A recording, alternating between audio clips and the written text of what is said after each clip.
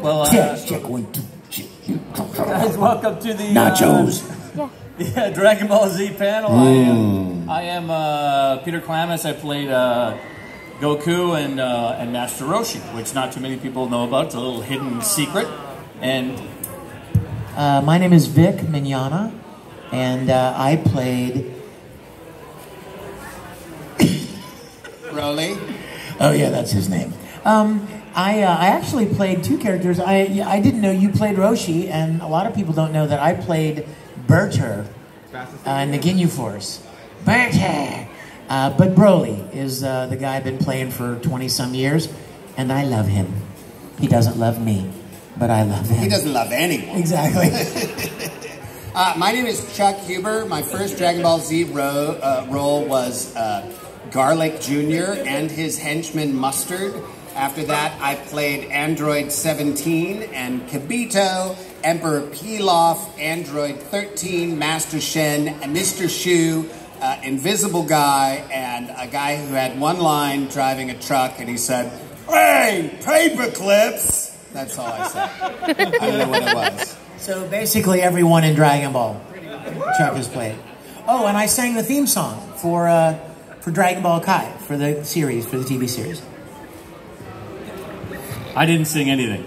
But he's going to right now. They offered, I tried, and then they said, yeah, that wasn't a good idea.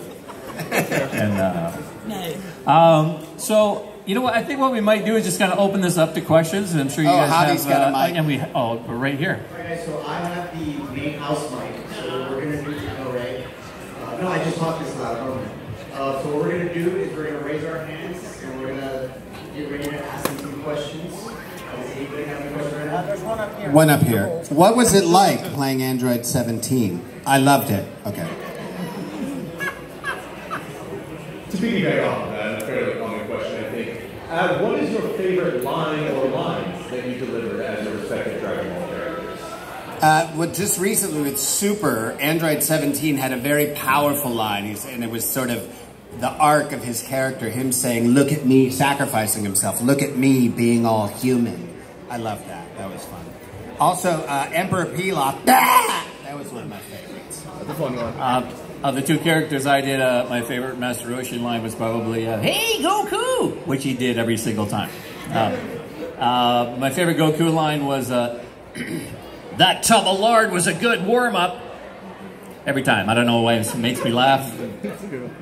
My favorite line, I can sum up all of Broly's dialogue in one word, pretty much. Kakarot. Just yell Kakarot.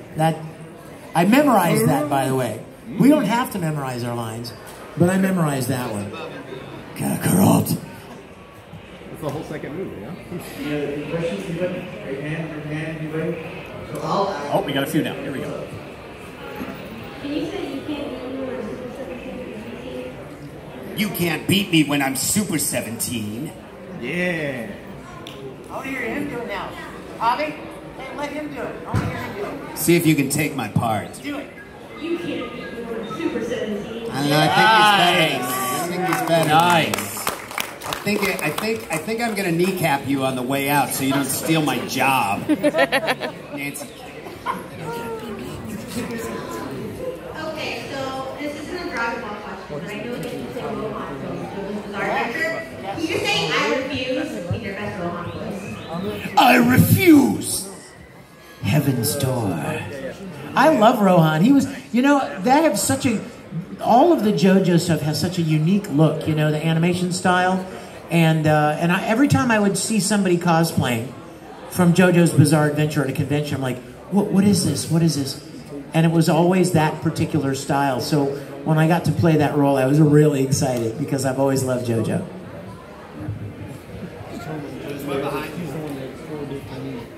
Okay, so for all of you, in all of your years doing Dragon Ball, what has been your favorite scene, like, that your character was in?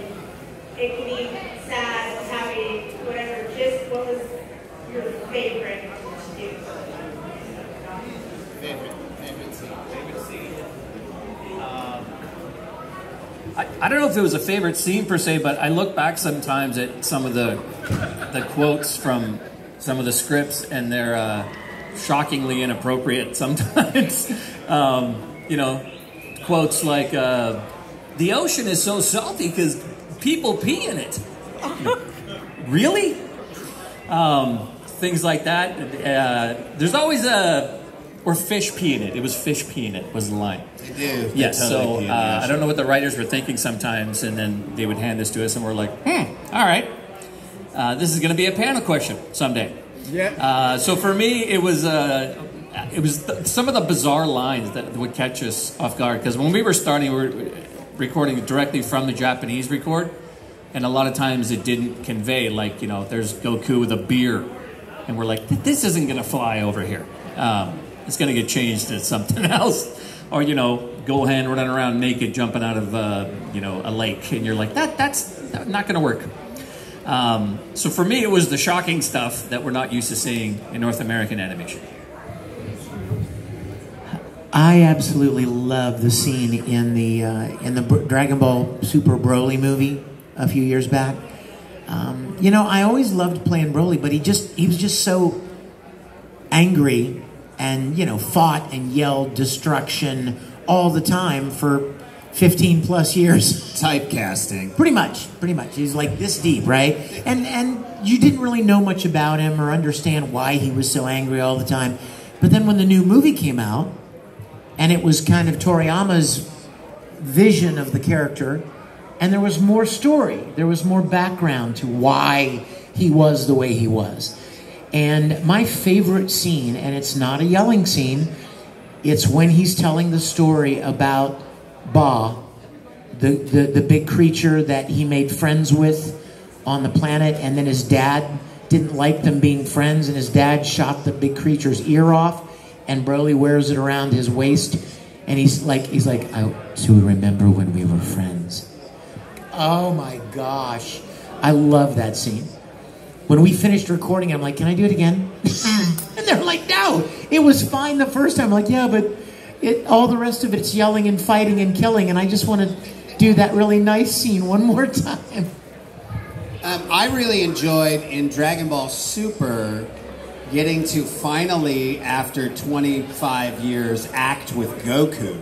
So when Goku and Android 17 are together, I really think it was like Laurel and Hardy. It was like old school vaudeville. Because, like, you know, just Goku's such a dork, and Android 17 was just not having any of it.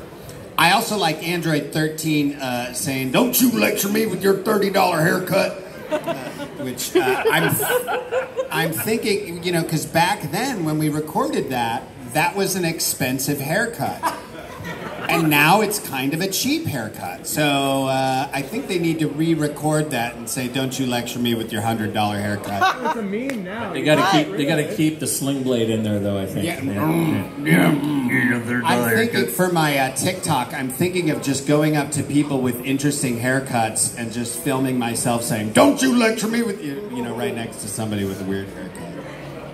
Any other questions? Anyone? Well, I guess as long as we're on the topic of $30 haircuts, are you aware of a website that just plays that soundbite and then people can just play whatever other silly sounds? There's a whole website dedicated Yeah, to that? it starts out with "Don't you lecture me with that $30 haircut," and then people can just put their own little silly sound effects. I've got, what's it called? What's the website name? I think if you look up "Don't you lecture